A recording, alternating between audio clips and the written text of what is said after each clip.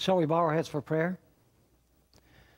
Father in heaven, we thank you for the awesome privilege of being here again to study your holy word. And as we study about the cult of the Virgin Mother, we ask that your Holy Spirit will be here to guide our minds and our hearts into all truth. I not only ask for those who are gathered here, but I also ask for those who are viewing on the many television sets across the world. I ask that you will open minds and hearts, and I thank you for hearing my prayer, for I ask it in Jesus' name. Amen. I'd like to begin our study today by turning to a verse which is very close to my heart. I'm referring to Genesis chapter 3 and verse 15. So please turn with me to Genesis chapter 3 and verse 15. This is actually the Bible in miniature form. And we've studied this verse many times before, but now we want to look at it from a new perspective. That verse says, "And I will put enmity between you and the woman," that is, between the serpent and the woman, "and between your seed," that is, the serpent's seed, "and her seed.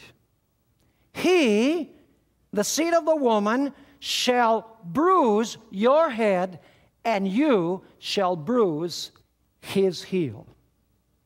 Now you notice here that the enmity runs three ways: between the serpent and the woman, between the seed of the serpent and the seed of the woman, and between the seed of the woman and the serpent.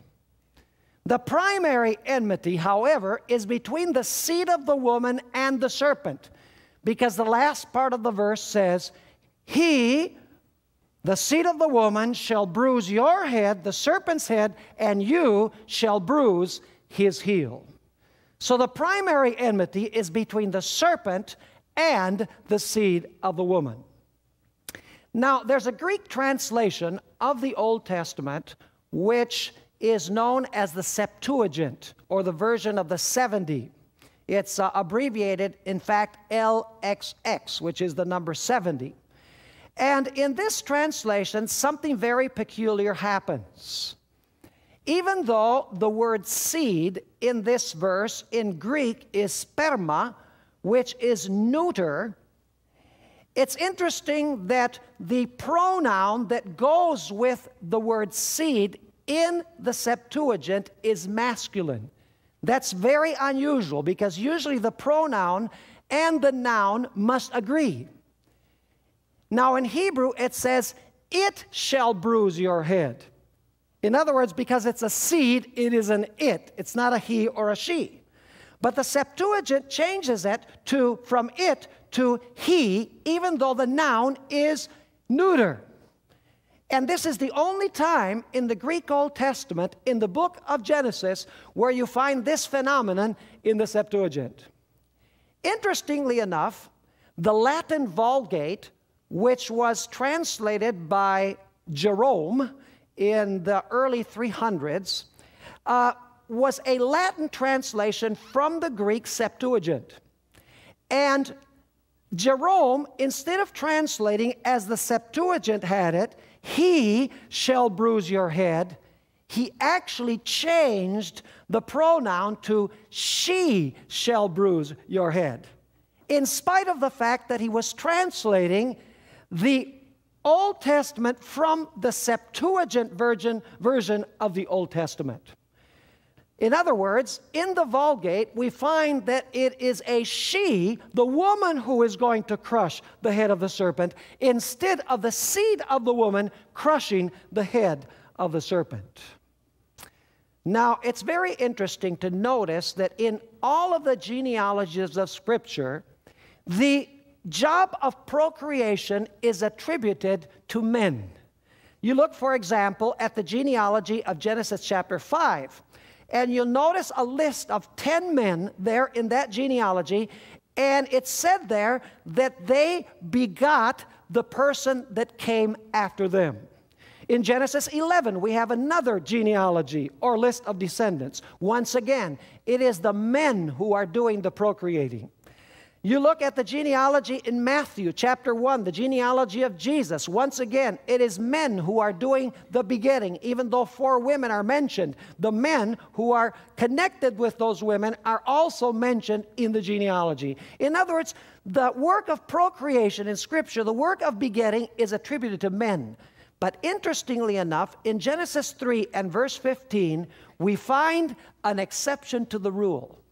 Because we're told in this verse, not that this seed would be begotten by a man, but that this seed would be born from a woman, the seed of the woman.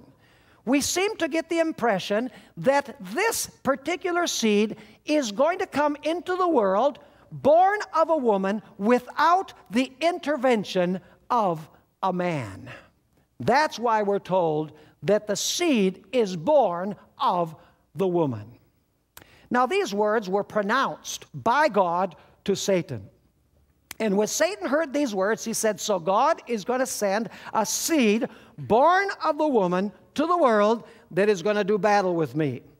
God is saying that He's going to crush my head and I am going to bruise His heel. I wonder how that's going to happen.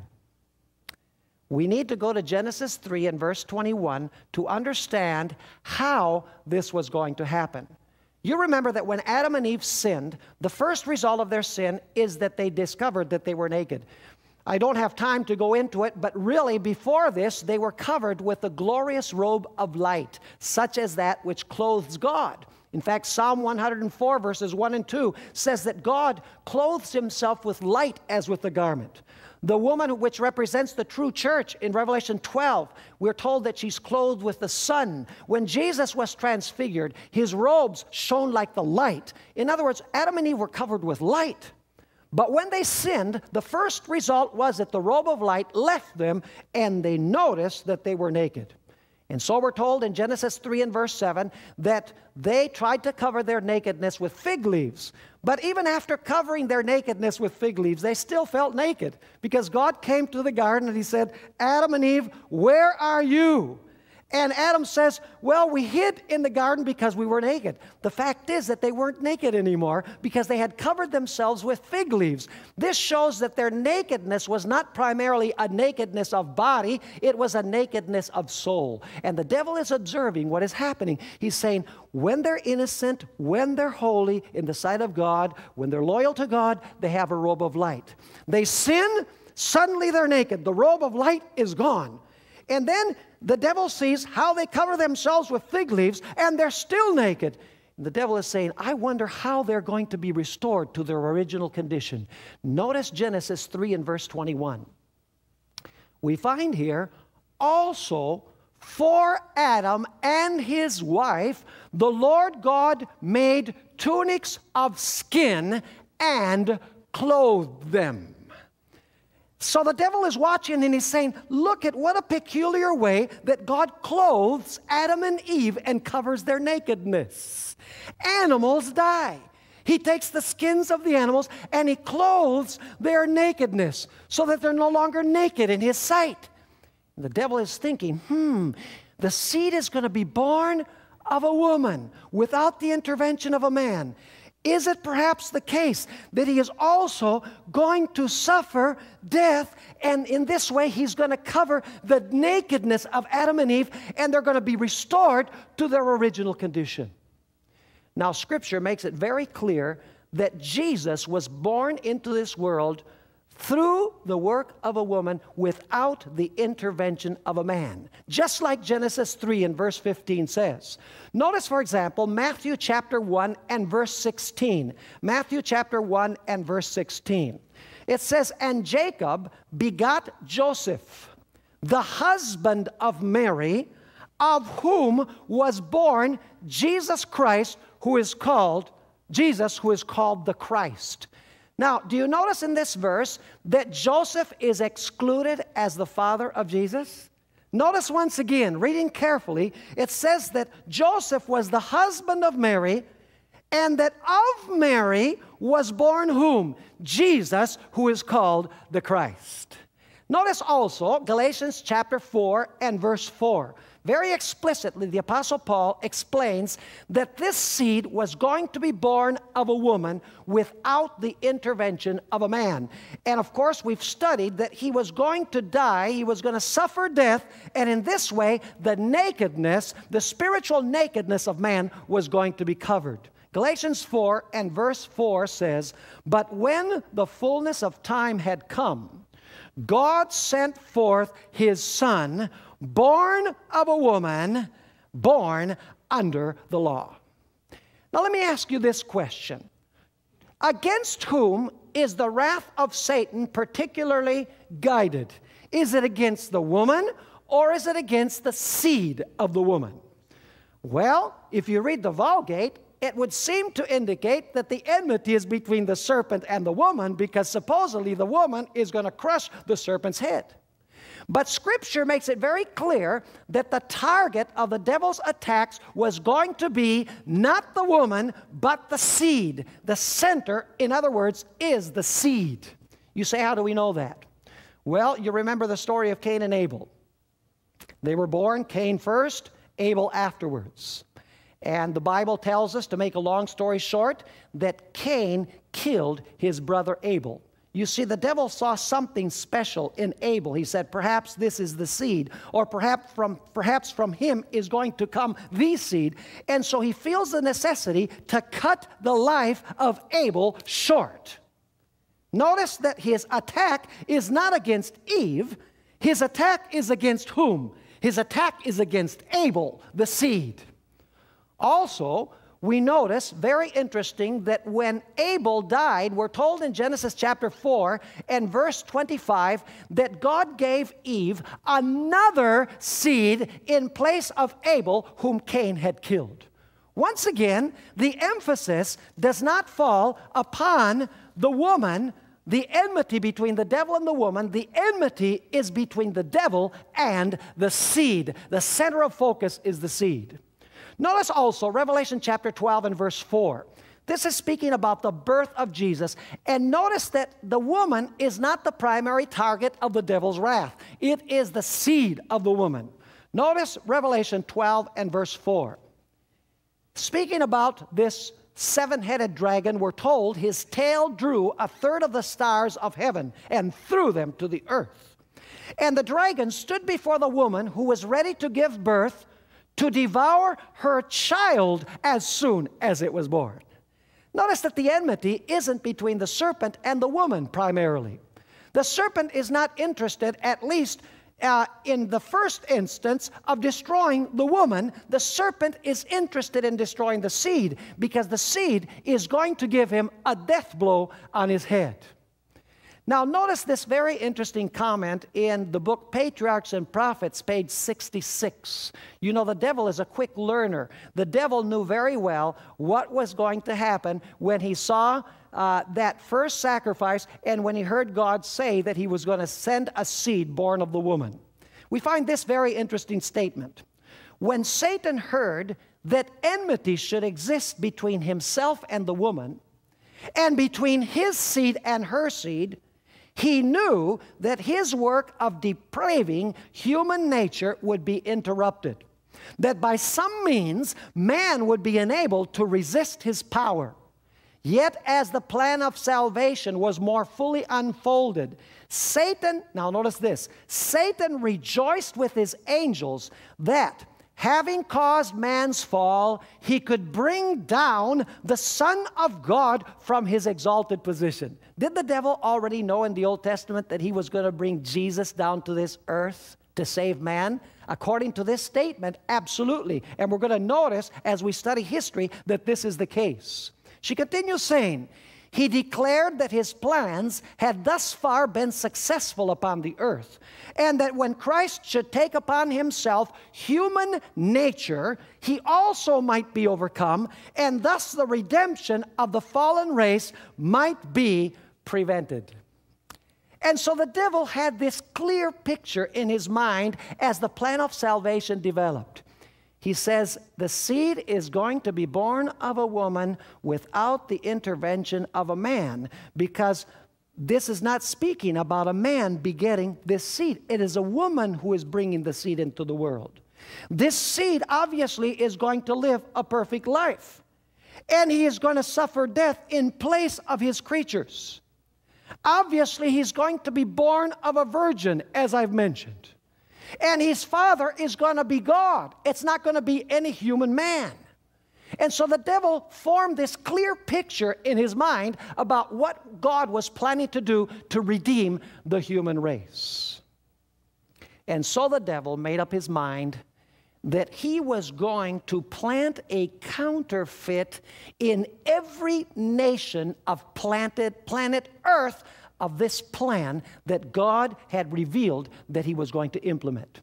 Go with me to Genesis chapter 10 and verses 8 through 10. Genesis chapter 10 and verses 8 through 10.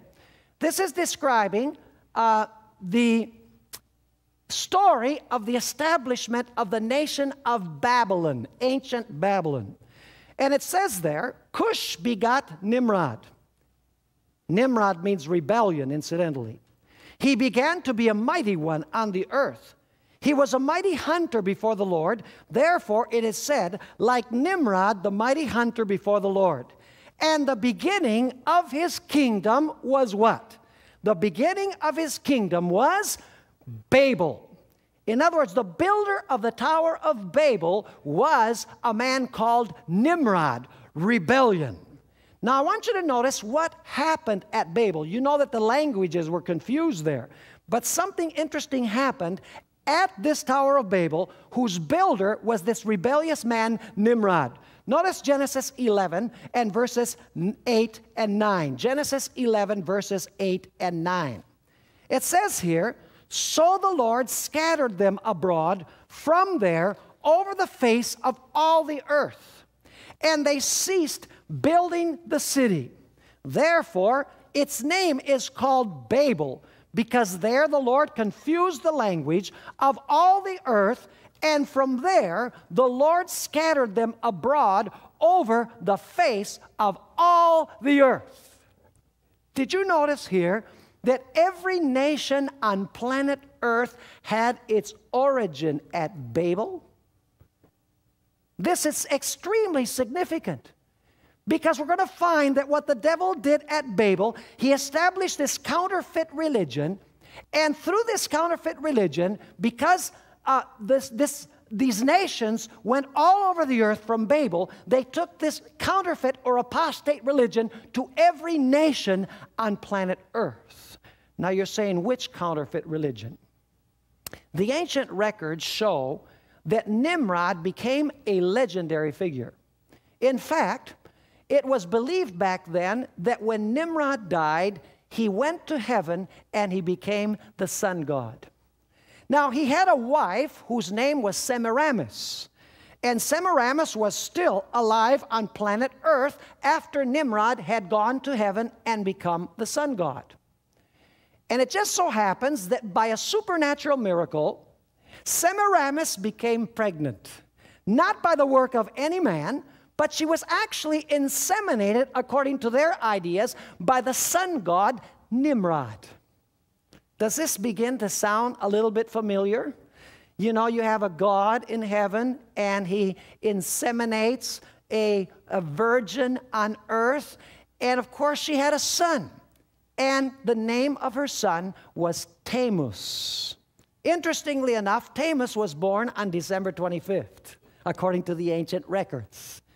Now, when Semiramis died, interestingly enough, she also ascended to the heavens, and she became the moon goddess. In other words, after her death, she also had an assumption to heaven. Now, you say, where in the world did the devil get this phenomenal idea about a God in heaven inseminating a woman on earth and a child, a supernatural child, being born from this woman on planet Earth, and that the woman eventually was assumed to heaven and became the moon god? Where would the devil create such a scenario? The fact is that the devil knew very well the prophecy of Genesis chapter 3 and verse 15, where it spoke about a woman, obviously a virgin, that was going to bring a child into the world, not through the begetting of a man, but by a supernatural work of God. And interestingly enough, later on, we find in the Christian church the idea that Jesus went to heaven, and then his mother later was assumed to heaven as well. Do you know that many nations in antiquity had this idea of a mother god and her child? Let me just mention some examples of this. The Sumerians had a mother god called Nana. In Egypt, the goddess was Isis, and her son was Horus. In Canaan, you have Baal and Ashtaroth. The Greeks had a woman called Aphrodite. The Etruscans had a goddess called Nutria, a mother god. In Asia, the mother was called Cybele, and her son was Dies, or her child was Dies. In Rome, you had Venus or Fortuna, who was the mother, and you had Jupiter, who was the child. Even in China, the mother god's name is Xingmu, which means Holy Mother. And she's depicted as having a child in her arms, and there are rays coming forth from her head. In other words, she has a halo around her head. In India, you have the goddess Indrani, and she's also portrayed in ancient art as having a child in her arms. The Germans had the virgin Hertha that they worshipped, and her child also in her arms. The Scandinavians had Disa, and she also in the artwork has a child in her hands. The Druids had Virga Patitura and worshipped her as the mother of God officially. And of course, Ephesus had Diana. By the way, Paul had no love for this goddess Diana. He told exactly what should be done in the case of a goddess like this. He had no idea of Christianity blending or mixing with this apostate religion. Notice Acts chapter 19 and verses 24 to 27. Acts 19 verses 24 to 27. Here we find the following description of the religion of Diana. For a certain man named Demetrius, a silversmith, who made silver shrines of Diana, brought no small profit to the craftsmen. Notice he made statues of this goddess Diana. It became a real good business. He called them together with the workers of similar occupation and said, "Men, you know that we have our prosperity by this trade. Moreover, you see and hear that not only at Ephesus, but throughout almost all Asia, this Paul has persuaded and turned away many people, saying that they are not gods which are made with hands. So, not only is this trade of ours in danger of falling into disrepute, but also the temple of the great goddess Diana may be despised, and her magnificence destroyed, whom all Asia and the world worship." Interesting that the Apostle Paul would have nothing to do with this idea of an apostate pagan goddess. And those who worship Diana knew very well the perspective that the Apostle Paul had. Now, I'd like to go for a moment back to the Old Testament, to God's people, Israel, because this has something very important to tell us about how would I say, the almost veneration of Mary in the Christian world today, particularly in the Roman Catholic Church. I want you to notice what God told Israel before they entered the land of Canaan. Deuteronomy chapter 7 and verses 1 through 6. When the Lord your God brings you into the land which you go to possess, and has cast out many nations before you, the Hittites and the Girgashites and the Hivites and the Jebusites, 7 nations, greater and mightier than thou. And when the Lord your God delivers them over to you, you shall conquer them and utterly destroy them. You shall make no covenant with them, nor show mercy to them, nor shall you make marriages with them. You shall not give them your daughter, nor to their son, nor take their daughter for your son. For they will turn your sons away from following me to serve other gods. So the anger of the Lord will be aroused against you and destroy you suddenly. But thus you shall deal with them. You shall destroy their altars and break down their sacred pillars and cut down their wooden images and burn their carved images with fire. For you are a holy people to the Lord your God. The Lord your God has chosen you to be a people for himself, a special treasure above all the peoples on the face of the earth. Notice that God told Israel, don't you have any contact with pagan nations and with their pagan practices. Don't have anything to do with their altars, with their icons, with their ceremonies. Remain totally separated from them. And yet Israel did not listen to the counsel of the Lord. Notice Judges chapter 10 and verse 6. Judges chapter 10 and verse 6.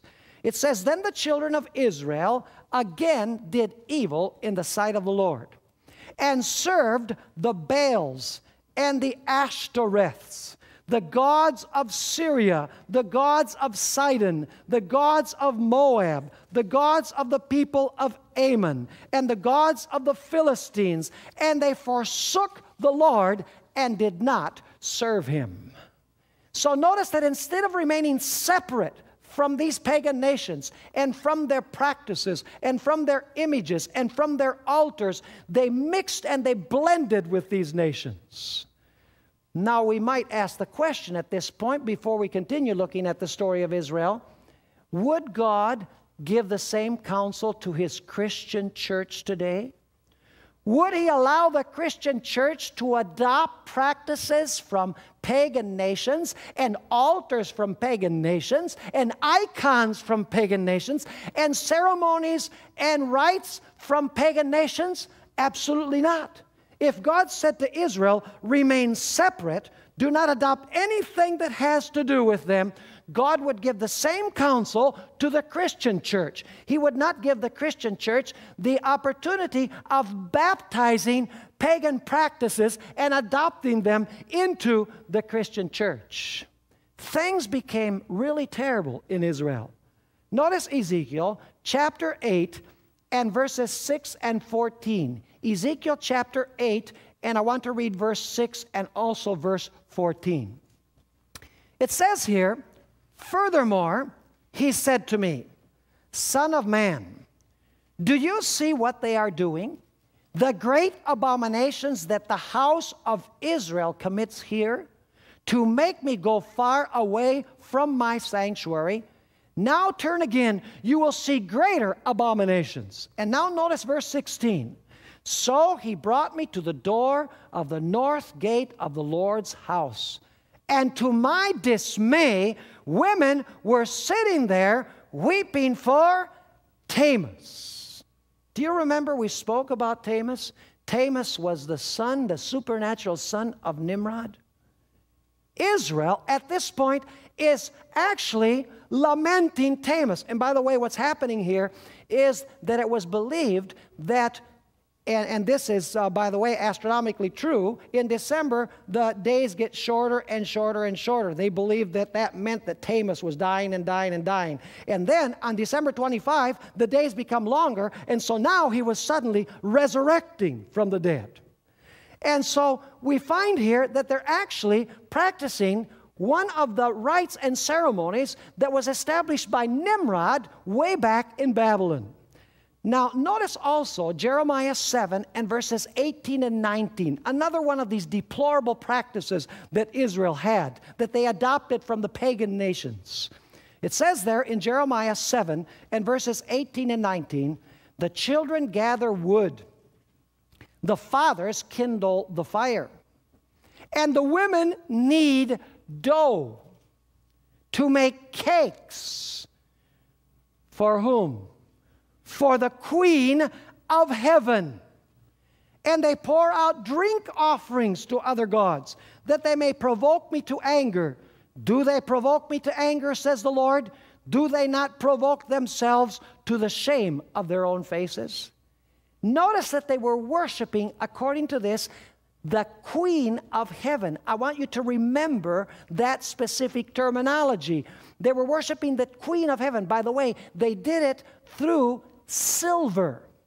Gold was used to worship the sun god because the sun is yellow. Silver was used to depict the moon goddess because it is the color of the moon, which the moon is white or silver.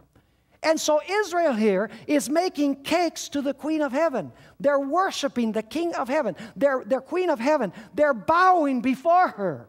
They've adopted the pagan practices of the surrounding nations. For this reason, God decided that he needed to send Israel into captivity for 70 years. And so King Nebuchadnezzar came in the year 605, and he overcame Jerusalem. There were 3 captivities. Jerusalem was destroyed, and God's people were taken captive to Babylon for a period of 70 years. In Babylon, they were cured of their idolatry. In other words, they made up their minds that they were not going to worship idols ever again. They were not going to worship Tammuz. They were not going to worship the Queen of Heaven. They were not going to make cakes to her. They were not going to pour out drink offerings to the pagan gods. They were going to be faithful to God in not practicing idolatry. Now the question is, how could the devil continue proliferating this apostate religion that began in Babel if the children of Israel had decided that they would remain separate from the practices of the surrounding pagan nations, if they had isolated themselves from these pagan nations? Well, let me give you a little bit of history about what happened after the Babylonian captivity when Israel had been cured once and for all from this idolatry, from adopting the pagan practices of the surrounding nations. Go with me to Ezra chapter 1 and verses 2 and 3. It's speaking here about Cyrus, king of Persia. He's the one that came, by the way, and conquered Babylon, along with Darius the Mede. It says there, "Thus says Cyrus, king of Persia, all the kingdoms of the earth the Lord God of heaven has given me. And he has commanded me to build him a house at Jerusalem, which is in Judah. Who is among you, all his people? May his God be with him, and let him go up to Jerusalem, which is in Judah, and build the house of the Lord God of Israel. He is God, which is in Jerusalem." I find it rather remarkable that Cyrus, this king of the Medo-Persian Empire, would actually say, God has told me to build him a temple in Jerusalem. Now the question is, how did he know that God was telling him to build him a temple in Jerusalem? Well, the fact is that the name of Cyrus had been given in Bible prophecy over 100 years before he was born, in Isaiah 45 and verse 1.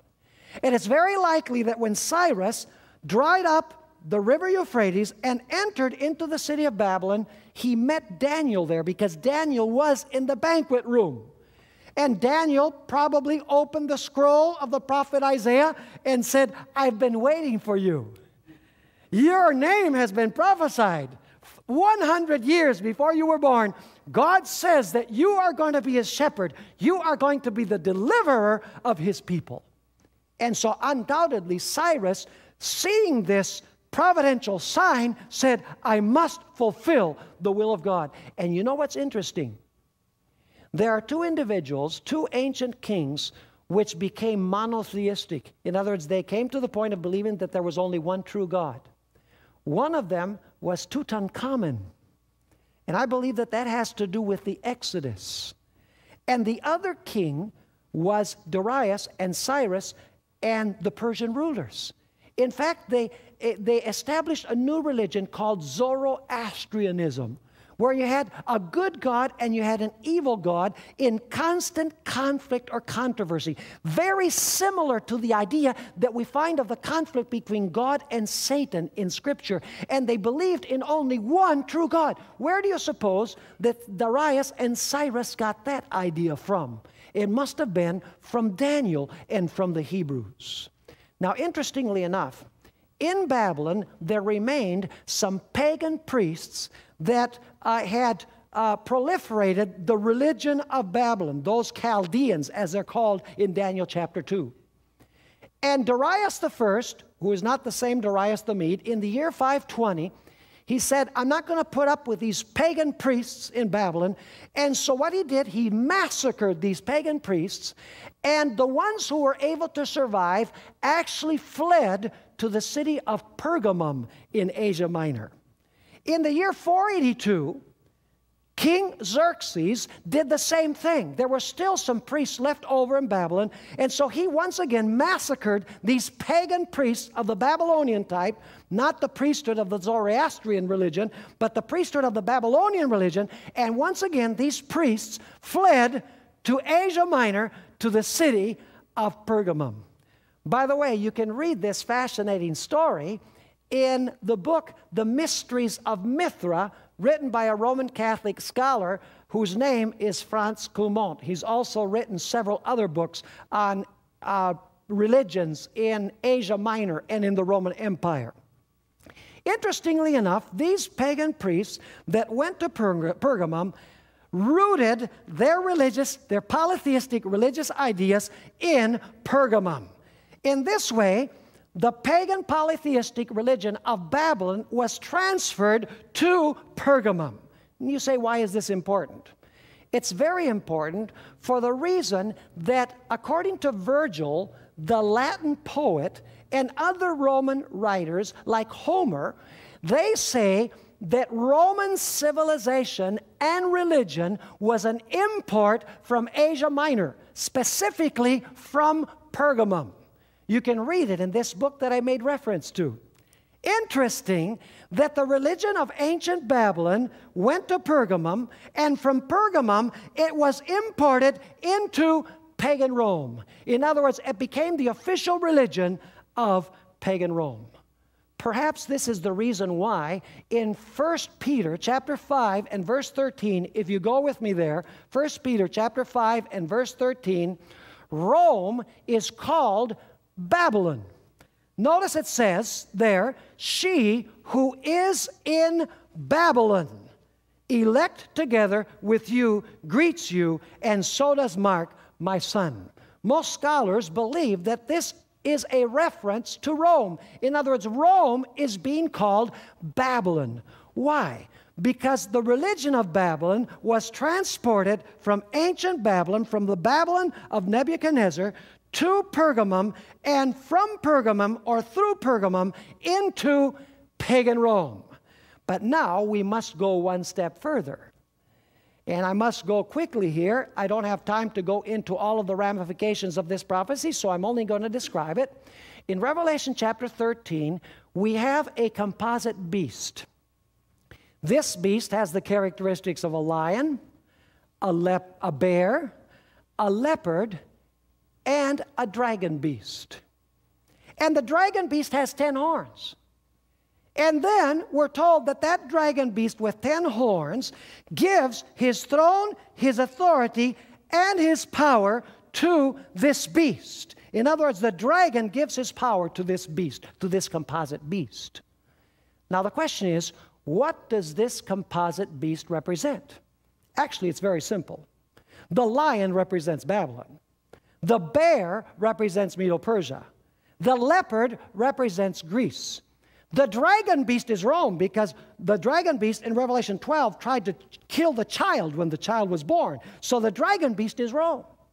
And then Rome was divided into 10 kingdoms. Those are the 10 horns in the year 476. And then it says that this dragon beast with 10 horns gives his seat, his power, and his authority to this composite beast. In other words, after the Roman Empire would arise a power that would receive the seat and the authority that existed in pagan Rome, along with its civilization and its religion.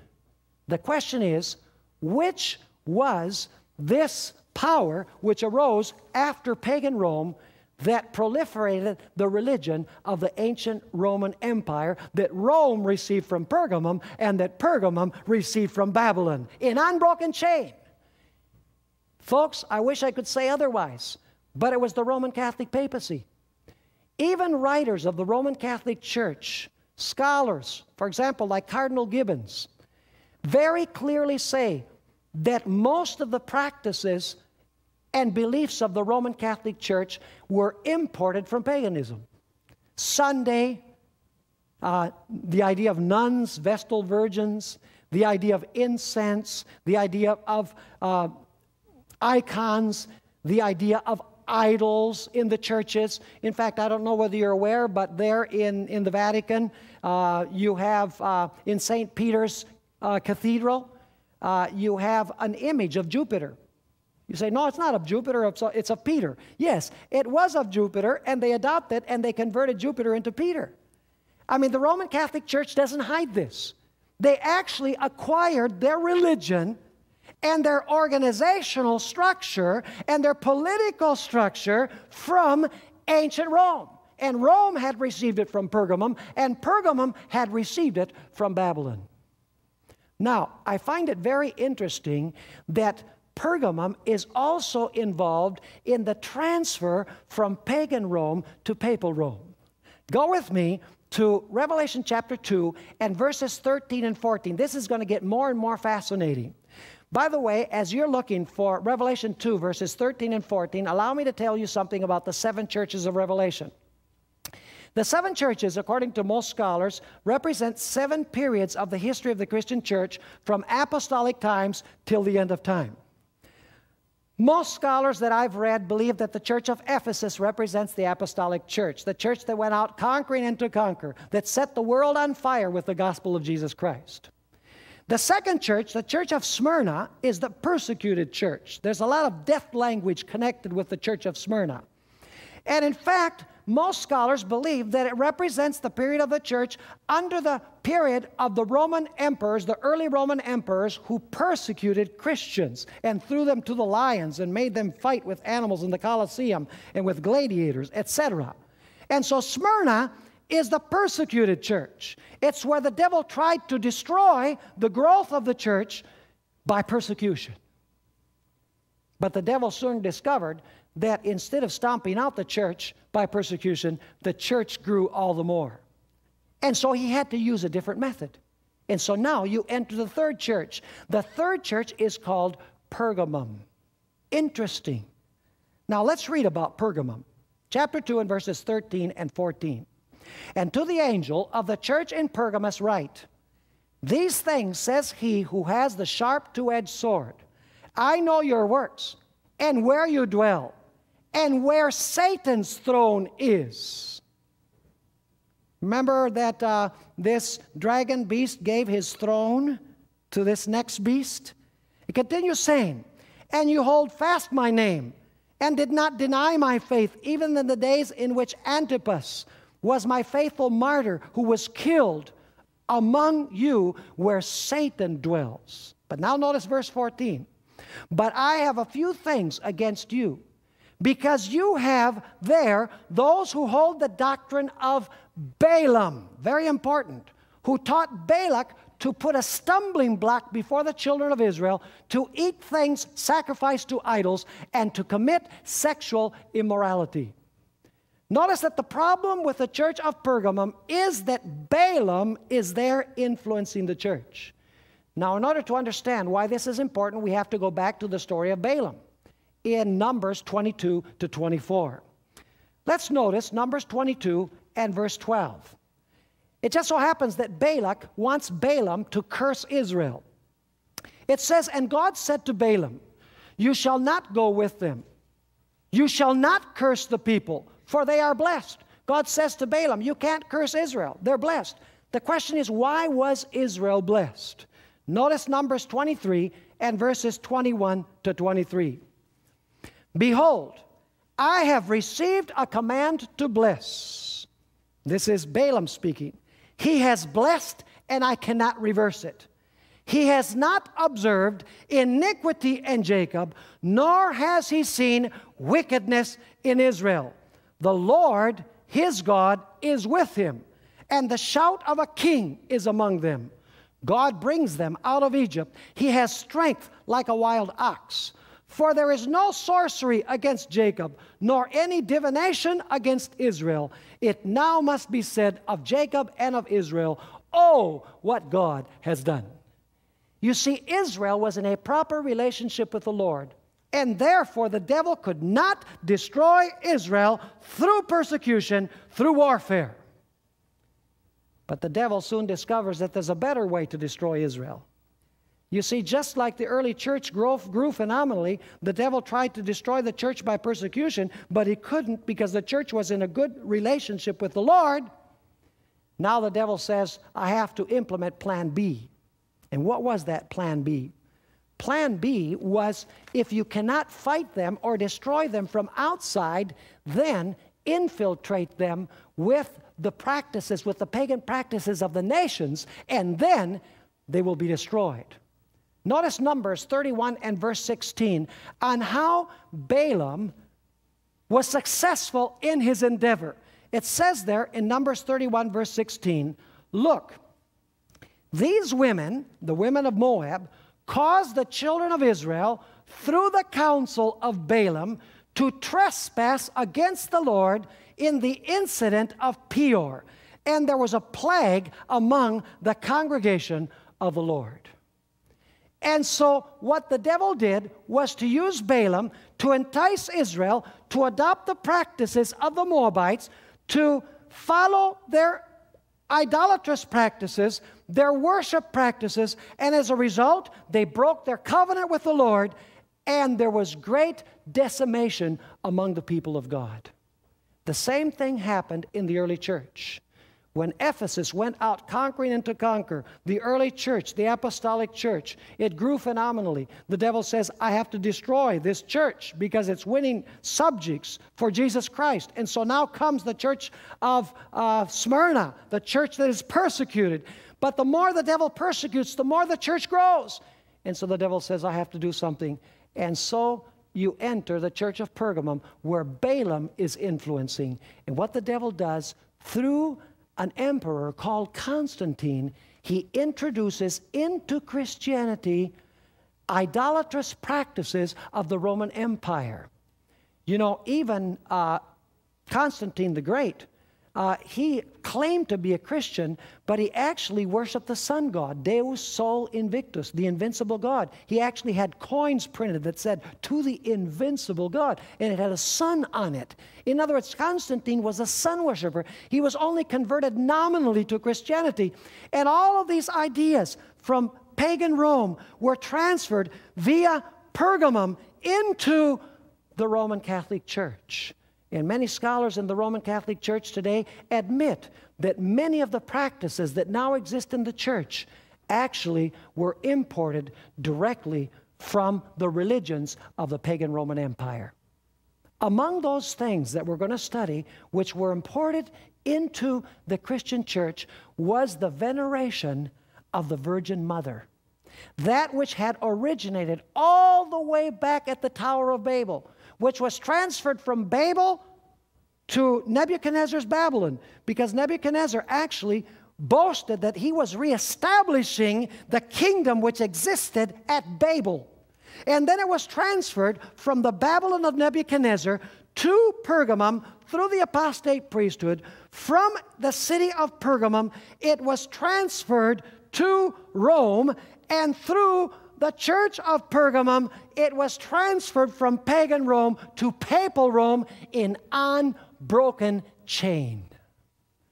Now, in our next study together, we're going to take a look at a topic which I have chosen to title, Mary, the Rival of Jesus. You say, how in the world could you title a lecture, Mary, the Rival of Jesus? We're going to see how all of these ideas that originated back with Nimrod and Semiramis and Tamus, that were transferred to Babylon of Nebuchadnezzar, and then transferred to Rome, and then transferred to the Roman Catholic Church, have proliferated today in the Christian church. And we're going to see how the mother is venerated to such a great degree that the child is practically placed on a second plane. Now, I'd like you to notice in Revelation chapter 12 and verse 1 that God is going to have a true church in the end time. A church that upholds the truth of God as it's found in Holy Scripture. This woman is depicted as clothed with the sun and standing on the moon. Notice Revelation 12 and verse 1. It says, "Now a great sign appeared in heaven. A woman clothed with the sun, with the moon under her feet, and on her head a garland of 12 stars." Now we're going to find that the Roman Catholic Church believes that this woman actually is symbolic of Mary. But the fact is, for reasons that we studied in our first lecture, this woman actually is a representation of the Old Testament church and the New Testament church. In other words, Jesus was born from the woman. Yes, he was born from the Old Testament church. And then later on, the woman flees to the wilderness. That means that the church in the New Testament period flees to the wilderness when she's persecuted by the serpent.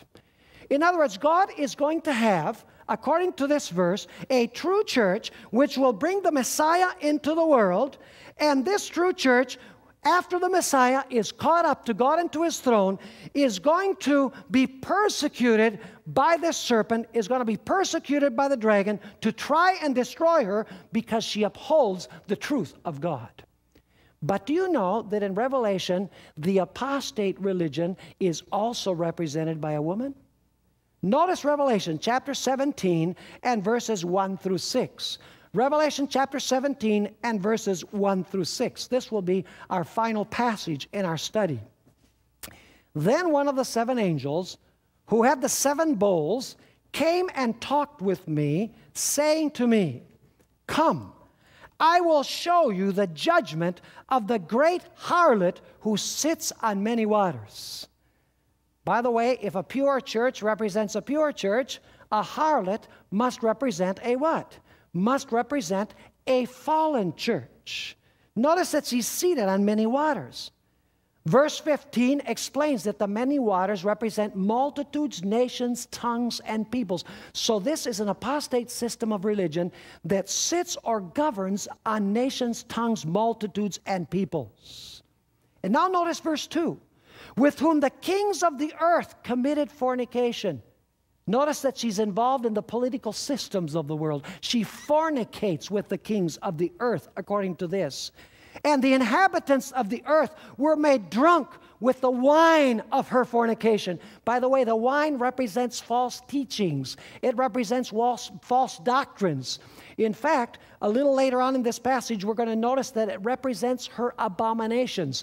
If you want to look up in Scripture the word abominations in a concordance, you'll find that abominations are composed of many things. Worshiping the sun, thinking that you can eat unclean foods, thinking that you can be saved in violation of the law of God, and many other things as well. So notice that she gives the wine, she makes the nations drunk with the wine of her fornication. Notice verse 3. "So he carried me away in the Spirit into the wilderness, and I saw a woman sitting on a scarlet beast, which was full of names of blasphemy, having 7 heads and 10 horns. And notice how this woman is arrayed. The woman was arrayed in purple and scarlet. Interesting colors, right? Purple and scarlet. And adorned with gold and precious stones and pearls. Notice that this is a system that majors in gold and silver and precious stones and pearls. And she's clothed in purple and scarlet. And it says, having in her hand a golden cup full of abominations and the filthiness of her fornication. By the way, fornication means that you are married to Jesus, but at the same time you're married with paganism.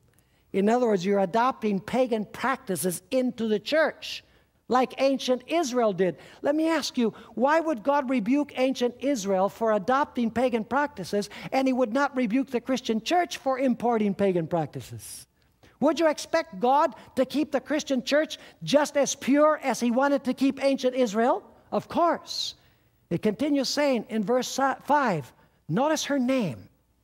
And on her forehead a name was written, Mystery, Babylon the Great. What is this system of apostate religion called? Babylon, interestingly enough. Babylon the Great, the mother of harlots and of the abominations of the earth. And then you'll notice that this is a persecuting power. She persecutes those that don't agree with her teachings. It says in verse 6, and I saw the woman drunk with the blood of the saints and with the blood of the martyrs of Jesus. And when I saw her, I marveled with great amazement. Now I would like to read one final text. I know I said that this was the last one, but I need to read one more before we draw this to a close. Jeremiah chapter 51 and verses 7 and 8.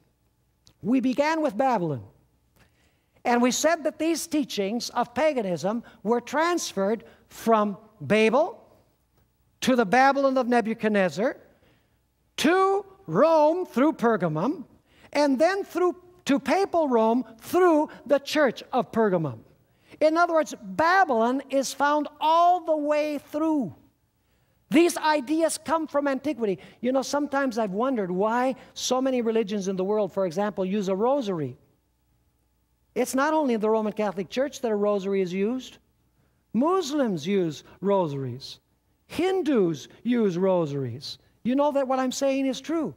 Where would they all get the idea of saying prayers and using beads for their prayers? It's because all of these practices ultimately come from one source. They ultimately come from where? From Babylon, which is Satan's apostate system of religion. Notice Jeremiah 51, 7 and 8. Babylon was a golden cup in the Lord's hand. And notice what she did. That made all the earth drunk. The nations drank her wine. Therefore, the nations are deranged. So we need to beware of the religion of Babylon. And God actually says in Revelation 18, come out of her, my people.